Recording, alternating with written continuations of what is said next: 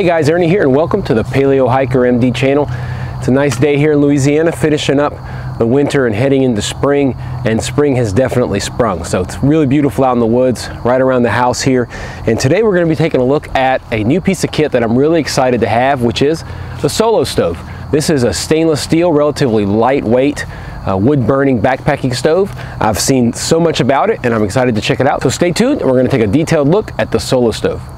All right, so this is the Solo Stove. This is actually the Solo Stove as well as a 900 milliliter pot that you can buy along with it, and it nests really nicely. I'll put the weights below of everything. The total weight on this, if I remember, was about 1 pound 1 ounces. That's what you'll see with both stuff sacks and everything in here. So first we can look at the actual pot.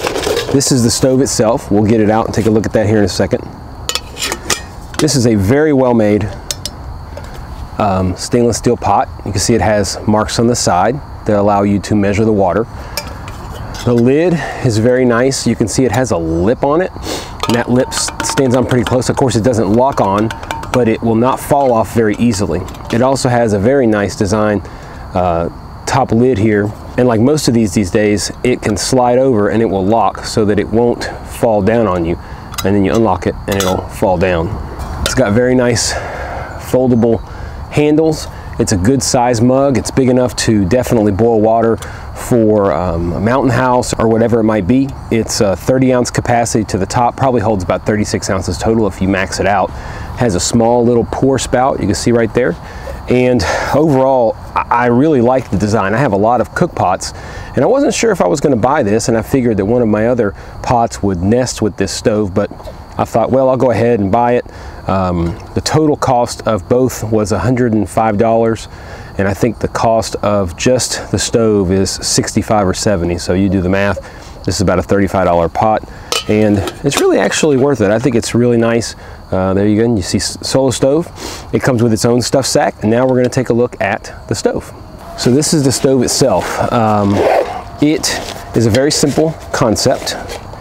You've seen this a lot on other channels, but we're going to take a look at it. This is not the Titan or the really large. This is just the Solo Stove Light, I believe they call it. Relatively small, okay? And it has two components, basically. It has the actual stove itself and the stand. The stove itself, I want to give you guys a really good look at it. It has air vents down here to allow air to come in from the bottom. It has a grate at the bottom, which holds the fuel on top. And then on the inside lip, you can see it has holes here. So air will come in through the bottom, come around to the top, and start to vortex up here and actually gasify.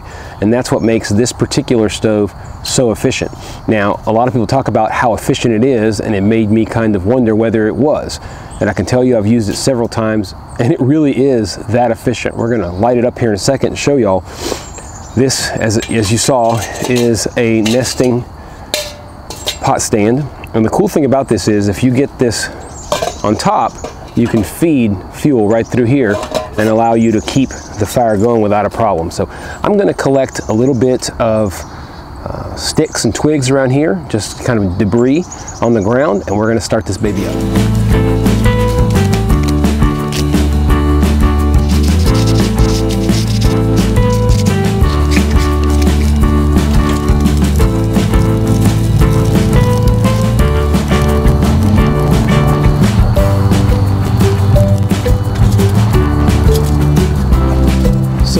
You can see along the sides there the vents coming up, and that's the gasification. I've had this going for about 2 minutes, and you can see how quick and easy it is. So I'm going to move the camera and we're going to start boiling up some water for coffee.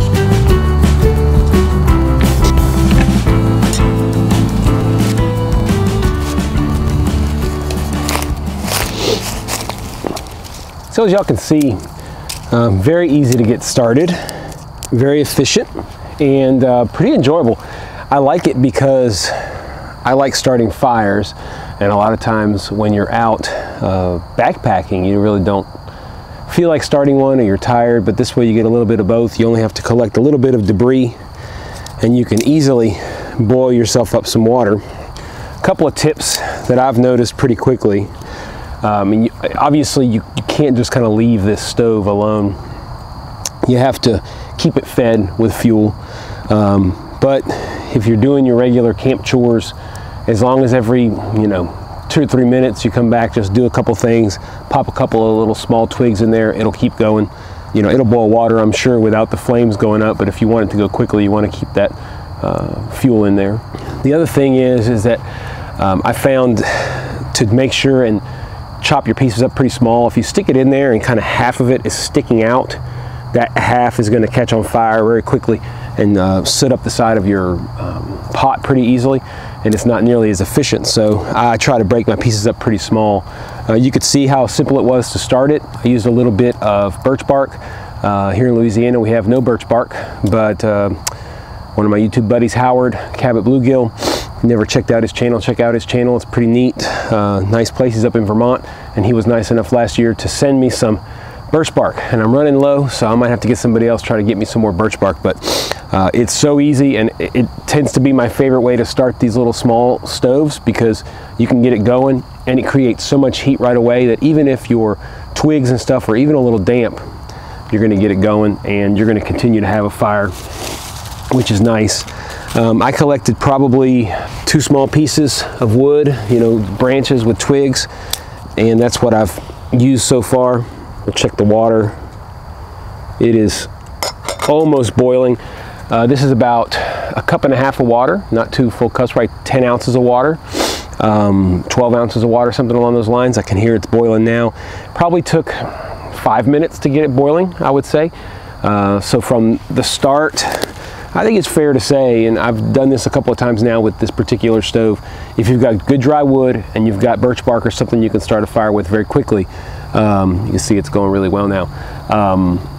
15 minutes from start to boil if you do it right, as far as collecting your stuff, chopping it up, putting it in, getting it rolling. 15 minutes is pretty good, considering that you don't have to carry any fuel with you when you're out on the trail. So what do I think of the Solo Stove? I really like it. What are the positives, and why do I think I'll carry it quite a bit on the trail? Well, if you're ultralight backpacking, even though this particular stove, the stove itself is 9 ounces, the pot itself is about 8 ounces, somewhere around those lines, 8.5 ounces. That's pretty lightweight, considering the fact that you don't have to carry any fuel. You can use an alcohol stove with this. It's designed to use that if you want to, but I mean, why would you? It is extremely efficient. It doesn't use up much in the way of fuel, just some twigs, pine cones, whatever it might be, and it's really easy to find that stuff. You don't have to carry all that fuel. I've always found the alcohol stoves to be very useful, but something about measuring out the fuel and worrying if I'll have enough always kind of, I don't know why, maybe I'm just OCD, worries me. And then of course there's the canister stoves, which are great as well, but who has not run out of fuel in a canister stove? I don't think anybody has not, unless you've never been backpacking too much. We've all run out of fuel in a canister stove. So I like the idea of having all the fuel I could ever need around me. If you go to pretty much any woodland in America, or in the world most likely, you're going to be able to find enough debris on the ground to start the Solo Stove and use it. Another interesting aspect of the Solo Stove is preparedness. We do some prepping here on the channel, and this is a great survival stove. You can use just about anything, anywhere, as again, to get water boiling. And most survival meals, like backpacking meals, are dehydrated, and all you need is a little bit of boiling water, and you can go ahead and cook something up to eat. You can easily use a Solo Stove to boil water to purify it and make sure you can drink it to make it safe. I forgot gloves, so let's see what I can figure out here to try to get the ashes out of here without burning my hands off.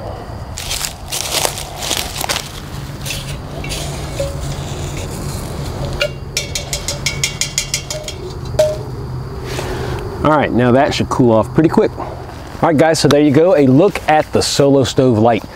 Definitely a pretty awesome little bit of kit. I'm really happy with it. A very well engineered and thought out stove.